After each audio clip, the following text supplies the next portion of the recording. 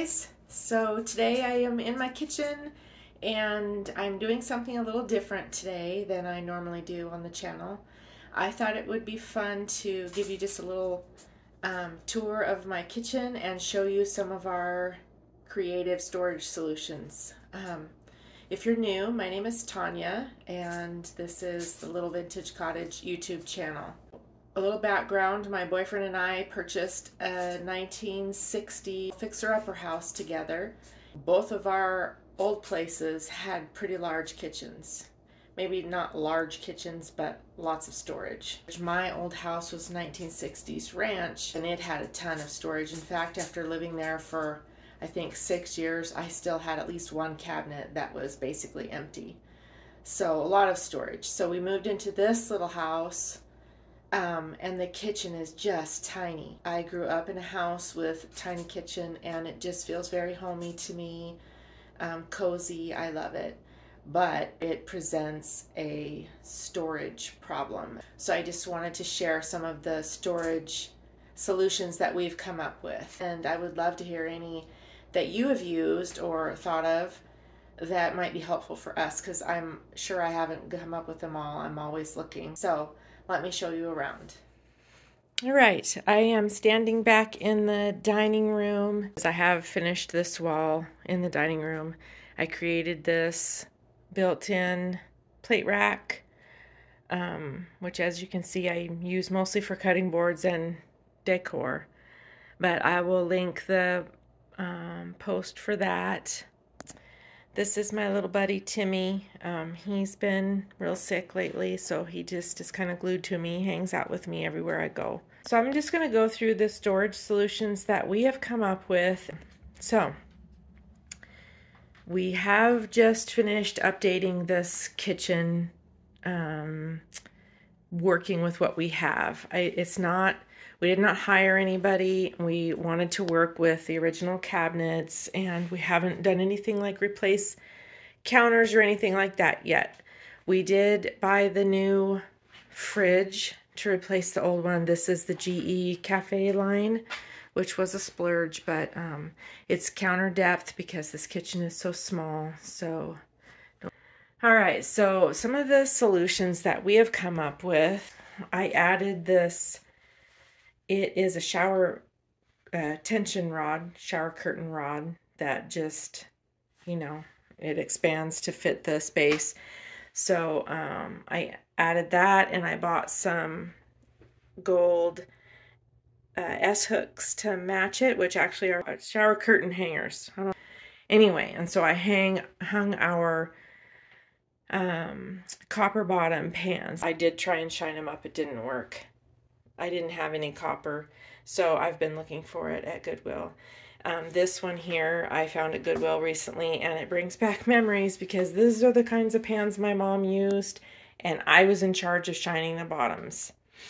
So anyway, there's a cutting board and some copper measuring spoons, and then I like to change this piece out for the seasons. So right now we're getting close to Valentine's Day, so I just found that heart at the thrift store. So that's one way that we're utilizing our space here. Is that would have been empty space before, and so I'm using it to store some of our pans. Then we have a counter cooktop, and so there's no oven underneath it. So what we did was we installed one of these tip-out trays, which typically you see them under a sink. We couldn't fit one near our sink because, well, I'll just show you. The sink, we bought a new sink when we moved in, and it is too close to the front here. So there's no space in here for a tip-out tray. So that one's just false. Makes me sad, but whatever. We did install one over here. We use it for basting brushes, measuring spoons, just little things that we use on this side of the kitchen. I have used canisters or, just containers. I don't know what this is. Used to have a lid, obviously, but we use it for our wooden spoons and things that we use when we're cooking. This one I put all of the black stuff in. I like the way that looks, and so that's why even though it's on the counter storage, I like it to look nice, so that's why I grouped all the black together and all the wood together. And, you know, our garlic goes in here. These are not real butcher block. This is contact paper that is made for counters, and I will link that video below. I like them, and in fact, when I put them in, the first thing out of Tobin's mouth was, wow, that looks really good. When we get ready to replace the counters, let's get real butcher blocks. So, you know, it's an easy way to fix something up until you can afford the real thing, and also to see what it's going to look like. So, back to the storage. Down here, these are the original cabinets. We installed pull-out racks to take, because these are real deep, and so things would get shoved back there and we'd never be able to get them out. So we installed these pull-out racks here. This is as wide as they get. They will get skinnier, but we opened them as wide as we could, and then we put things that we don't use as often towards the back, and then the things we use more often up front, like the toaster. We use it every day. I don't like it on the counter, but I kept it within easy reach. I also, installed these lid holders, which are they just stick on. They've been up for a couple months now and no issues with them. I like them. So those hold the lids. This is a pan lid. That's, you know, one of the smaller pot lids. Let's see. I don't think there's anything fancy. Oh, a basket, because again, it's a very deep cabinet, and so I have a basket for things. Here's something I need to fix, the contact paper. I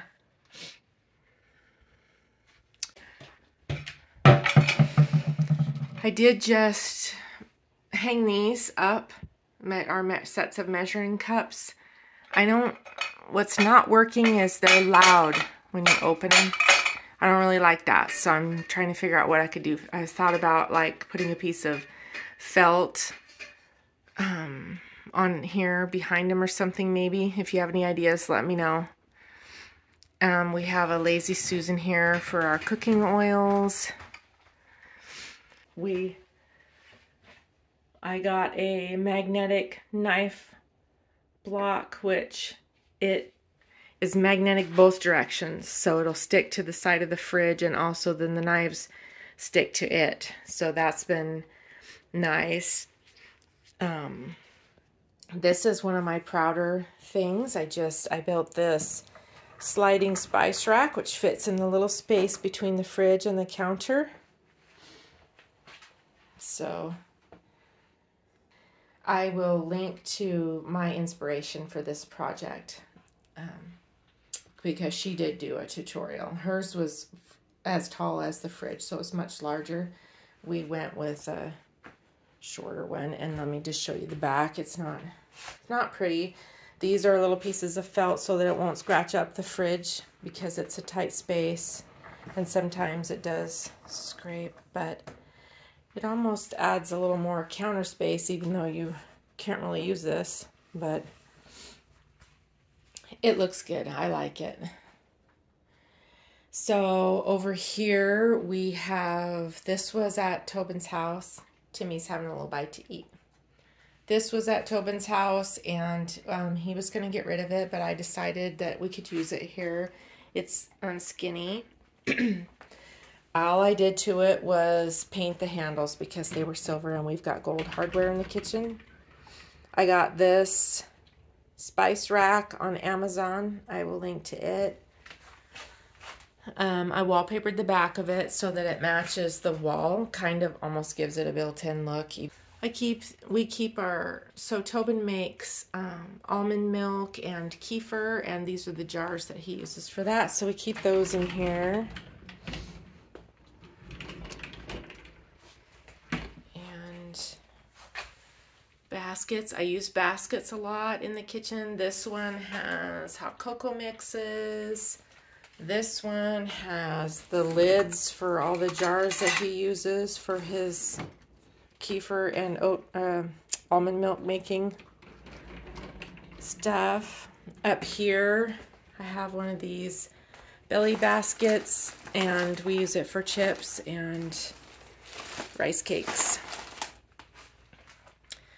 This is just, I just set this up here. I don't know. I like this little pig thing. I don't really know what to use it for. Right now it just has the jar with the dog treats in it. Right here is the little dog eating station, which I have a plan. I'm going to make a, well, I had in my old house a raised bowl holder, and I just need to do a little fixing up and revamping of it. Over here, this is one of the new pieces that I bought and then fixed up. It's a buffet or a console. I think I got it on Wayfair. And then I added the burlap to the doors to make them look like cane doors. That's an easy way. If you like the look of cane doors, cane webbing, you can buy it. It can be a little expensive. So I chose to try out the burlap, and it has the same feel. Then I also added these lights. The sunshine is really shining today, so I added these finger pulls just to jazz it up a little, and they're gold like the rest of our hardware. There's another basket with some junk. That's my lunch bag when I have to go to work. I added legs to it. It did not have legs, and so it was really short for one, and I just wanted to add legs to spruce it up a little. Let's see. Cookbooks, coffee grinder, growlers, things like that so far. This basket, another basket, it has charging cords and things like that in it. I like to display my plants on top. Okay. This little table is something that Tobin had, and I actually redid it for him when we were still living separately, and I think that there's a blog post for that, maybe. I'll see if I can find it. It was just a little cherry wood, cheap little table, and it was ugly, and it was all chipped up. So I took it and painted it white. Yeah, I know you can't see it now, but the top I just stripped and stained. It's got this little tiny drawer. I put this cute little fox knob on it. There's nothing in the drawer right now. Okay, and I just recently put it in here to hold the toaster oven because we don't have any place for it. We've got very limited counter space, and it just, that's it for our counter space. And when you put this big thing up there, there's like no room. So I wanted Tobin to be able to use it. I don't really use it, but he does. And so this was the solution I came up with. So I just slid this little table in here, set it on top on a cutting board just in case. I didn't know if it would damage the top of the table or not. And then just to dress it up, I put a cutting board on top and a plant. Anyway, I've got a couple little decor items up here. Leftovers are for quitters. Up here, I added a couple of little corner shelves. Right now, I just have a cactus on it and a little picture that I found at the thrift store. I recently added this blind. We don't close this, but because it's our backyard and it's very private, but I just like the warmth that the reeds bring in. What else? Here's another basket. Our cutting boards that we use every day are slid right there on the side. Another basket. This holds vitamins, Timmy's meds, things like that. I redid this. This is an old cutting board that I stenciled a long time ago, and I put little feet on it just for, I don't know. I like to have pretty things out. So, you know, I could just set the soap on the counter and it would be fine, but I like to make things look a little pretty. And so I just, you know, little wood bowls that I found at the thrift store and some Valentine's towels are just sitting on there. Our kitchen has one of these old school pull-out cutting boards, which actually, I don't know if you knew this or not, but these are not cutting boards. These were originally intended to be breadboards. So I refinished this one. I will link to that post, and you can see what kind of shape it was in when we bought the house. It was pretty nasty. But so we use this almost just like more counter space when we're in here cooking and stuff, and we do use it for a breadboard. We do not cut meat or veggies or anything like that on it. We use our regular cutting boards for that. So I haven't mentioned it yet, but our cabinets were the original they are the original 1960s cabinets. They had flat fronts on them, and they had plastic handles that were on diagonally. I'll put a picture up here of them. I took all the doors off and I added trim to give them a shaker feel. New hardware, which we went gold. I reused the old hinges and I used Rub and Buff, which they don't match exactly, but I did not want to mess with new hinges. I did that to dress up our kitchen cabinets, and we really loved the effect that it had. Okay, so here we installed the pull-out garbage can, and up here, this is our clever solution for our recycle. Our garbage and recycle cans are way out there, and so to avoid having a pile of recycling on the counter, we came up with this. We added the little shelf. There wasn't one here before. Added the little shelf above the garbage, and I had this plastic basket. So, you know, when you rinse out your recycling and you throw it in here, it's not going to hurt the basket since it's wet. So once that gets full, we take it out to the recycle. Over here, my daughter just found these canisters for me, and I love them. These kind of feel 70s to me, and so I really like that look. So she found them, and she knew I'd like them, so they do have what it says in them: flour, sugar, coffee, and tea. This is an old Folgers can, and I use it to hold our filters. I don't think there's anything. We use these risers in our cupboards to hold things. This is where our coffee cups are, plasticware, things like that. We have one of those little skinny things for cookie sheets and things like that. Let's see, what else? Oh, I've got this hanging fruit and vegetable basket, just to get it up off the counter. This one, we took the cabinet doors off and went with kind of an open storage look. I do have a little collection of vintage glassware that I enjoy, and I like to see it, so I have those there. We do use them. There's another riser. These are our daily Corral plates that we use.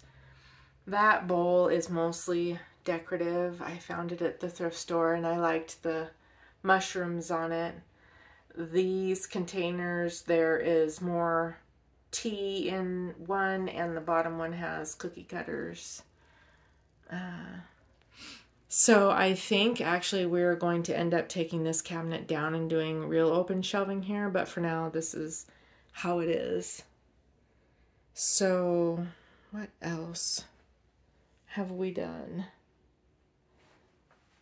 Oh, I know. Hold on. Let me pause for a second and get out there. I'll show you what we've done.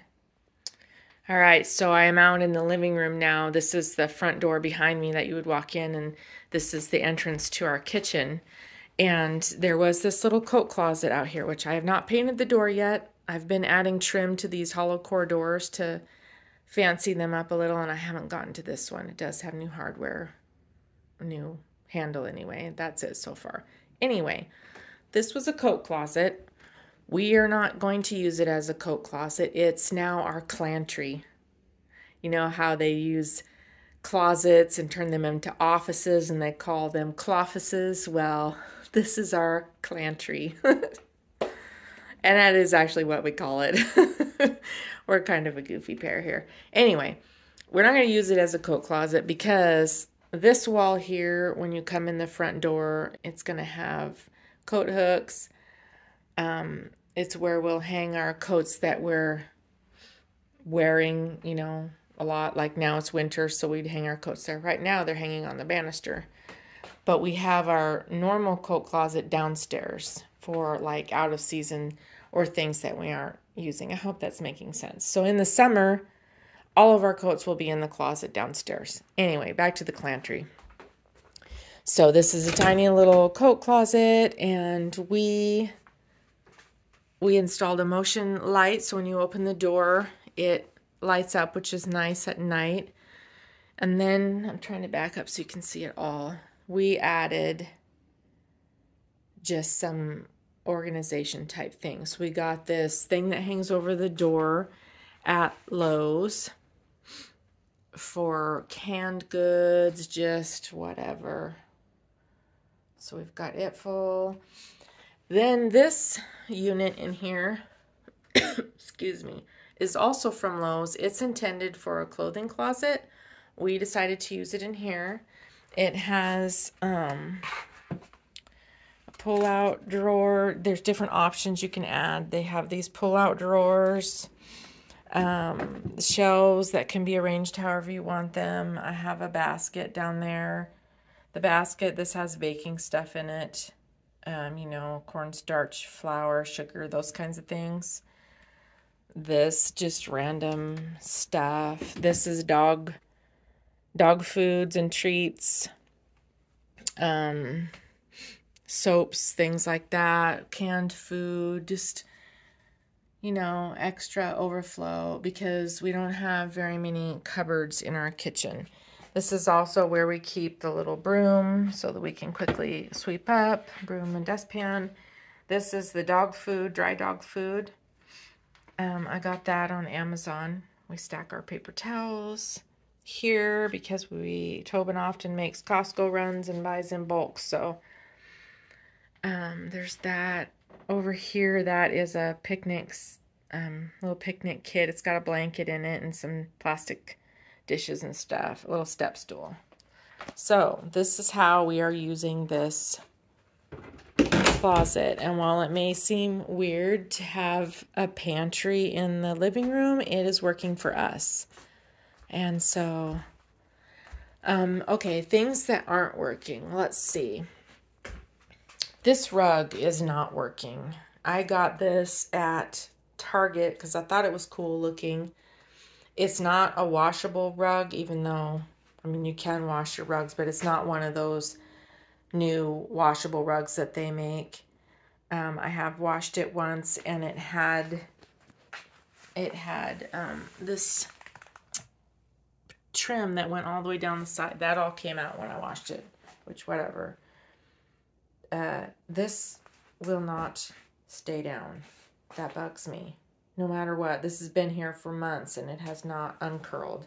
That bothers me. I think it's too light colored because as you can see there's some sort of sauce stain. I'm keeping it real here, guys. Tobin, like I said, loves to cook, but he's a messy cook, which means he's a good cook. And it's a trade-off I'm willing to sacrifice for because he makes some good food. Anyway, this rug isn't working for that reason. It's too light, stains too easy, not easy to wash. The edge won't uncurl. And also, I can't pull it all the way down so it's centered in the kitchen. See, it's way back here on the end because of my pull-out little thing, because it won't go over the edge of the carpet easily when we pull it out. So I'm either looking for a thinner rug or a darker rug or maybe just one that goes by the sink. I'm not sure yet. I just know this isn't really working for us. What else? Oh, we put our microwave up here, which means we lost a cabinet, but again, no counter space. If we were to put a microwave here, we're severely cutting our counter space. We did consider an above the range, but it would have to be low profile because of the, you know, it's a 60s kitchen. Things are not, the counters are not, there's not as much space in between them as there are in some of the newer houses. So we nixed that idea because it would have to be low profile, and just some things that we use a lot wouldn't even fit in there. They wouldn't stand up straight, and I kind of like the old school vent. So we chose to get a convection microwave, and we put it up here. This up here isn't working for me. I don't really know what to put up there. Right now it's just got the food cover and the little racks, the metal racks for when you use the microwave as a convection oven. So I don't know if you have any ideas.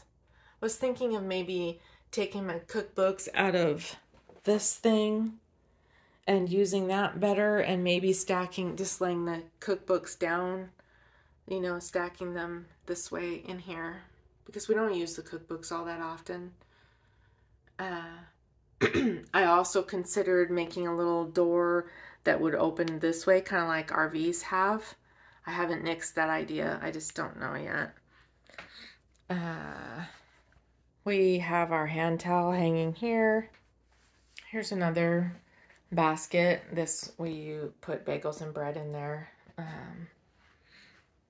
So this weird little plug-in back here actually is something that Tobin added when we first bought the house. So there weren't a lot of, well, there weren't any plug-ins on this side of the kitchen. There's a plug-in over here. This is the disposal switch and the light switch for this light. And there's a plug-in over there, but none over here. So he added this one. And then this is the electrical. These are little kits that you can buy at Home Depot or Lowe's to add more outlets where you need them. So this goes up the wall here. You can paint them to match your wall color. And then we routed it through, you can see it right there, through the cabinets. It goes all the way through here, and then we added the outlet here so that we could get the microwave up here. So that was one of his clever things that he did, which I thought was genius. This works for us. This is, if you're short, this probably wouldn't work too well for you, or you'd need a little step stool. Both Tobin and I are tall. He's probably 6'2", and I am 5'9", so this works well for us being up here. We hung our paper towels here under the cabinet.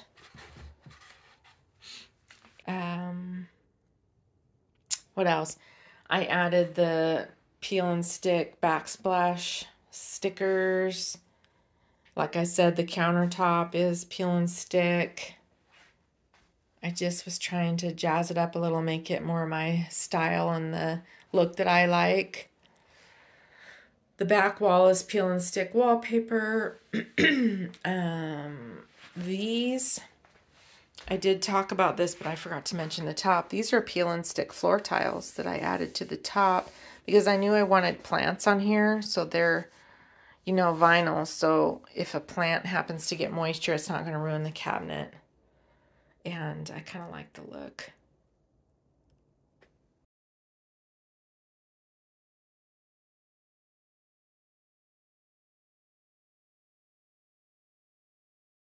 This up here is not working for me.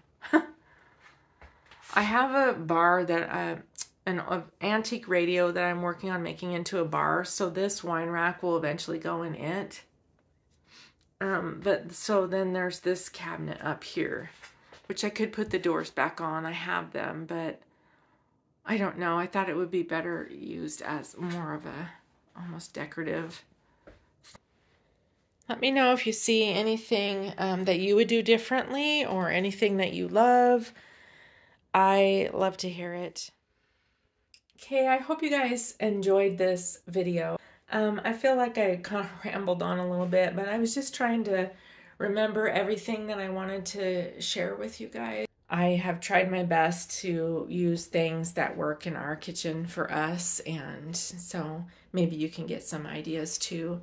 I also tried to make it beautiful. I love this kitchen. It's like one of the only rooms in the house that's done right now, and I just love it. I think it's beautiful. There's still a few things I need to do, but so anyway, I hope you guys enjoyed this. Let me know what you think. Let me know if you have any more ideas for me. Let me know if you found something that you're gonna do in your kitchen. As always, if you enjoyed this video, I'd love it if you'd subscribe, hit the little bell note so you can get notifications when I post a new video. Thanks for watching.